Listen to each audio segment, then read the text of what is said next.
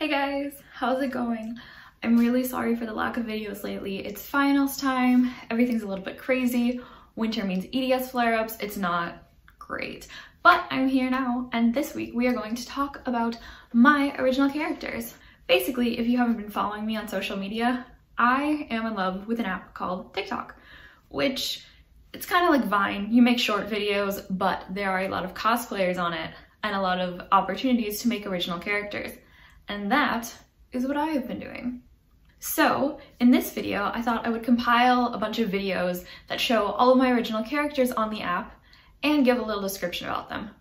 Unfortunately, the videos themselves are muted because I'm not sure if the songs that I use in the videos would be copyright claimed on YouTube. So if you want to see what the videos would sound like themselves, then go to TikTok and follow me. My @ will be in the box below, but it is That Chronic Illness with one S.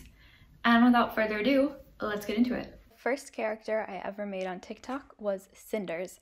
She is from the Marked LARP universe, which is a LARP I wanted to go to but couldn't. It's basically an X-Men sort of superhero school.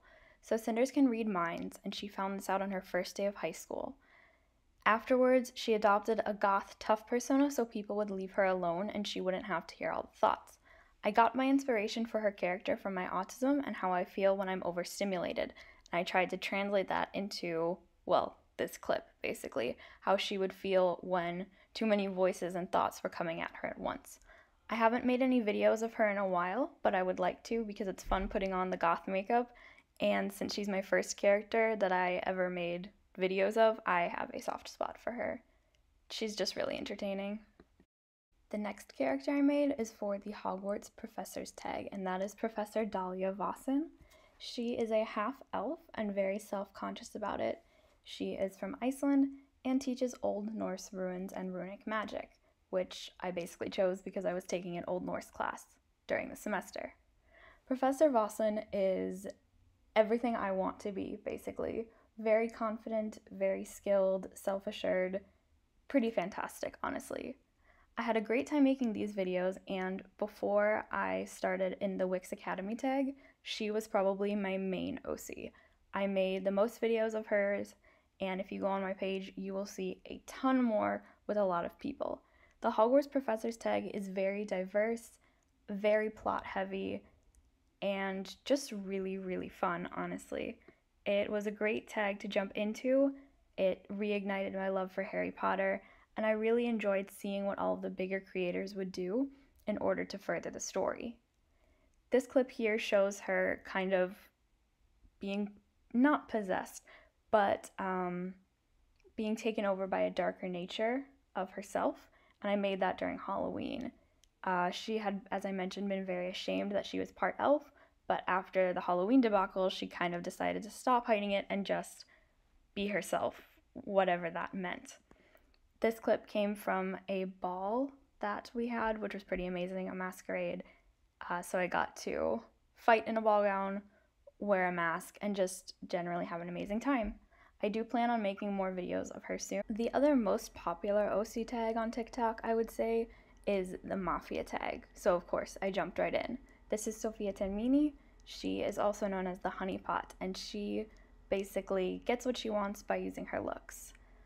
I had a lot of fun being Sophia, partially because she's so much meaner and more manipulative than I ever could be, but also because I'm not wearing my glasses, so anytime I filmed a video of her, I couldn't see anything at all.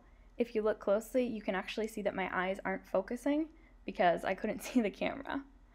Even though I wasn't really involved in the main plots of the Mafia tag, I had a lot of fun pretending to be a Mafia member, acting pretty badass, and just generally posing and feeling attractive. Would highly recommend it. I also joined a small tag called The Unexplained, which was about demon hunting and possessions and things like that. This is Maya Zippe. She is a witch with Austrian heritage, and she is not afraid to go head-to-head with any ghost, demon, or other baddie that might come her way. Here we have Mariella Holimion, a little D&D character I made for myself. She is an elven sorceress who works in a circus, and if angered, will be more than a little dangerous.